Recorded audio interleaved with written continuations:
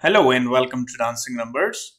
After installing and connecting Dancing Numbers with QuickBooks Desktop, we can start importing, exporting, or deleting the information in QuickBooks Company file.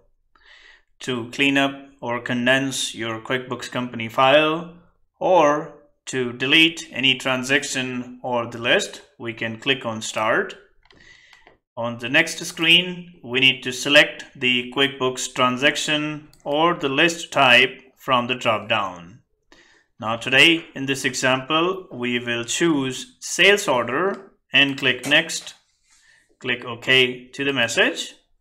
Now if you would like to filter the information for the sales order as per the customer's name, you can specify that. You can also filter the data as per the dates or the date range as well. Now if you would like to delete any specific sales order, and you can also enter the sales order number as well and click Next.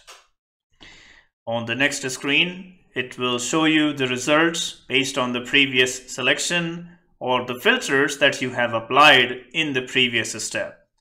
Now the only thing that we need to do now is either you can click the box on the top to delete them all, or you can delete them one by one and then hit the button to delete. Now as you see that the sales orders that we selected, they have been successfully deleted from your QuickBooks Company file. Thank you.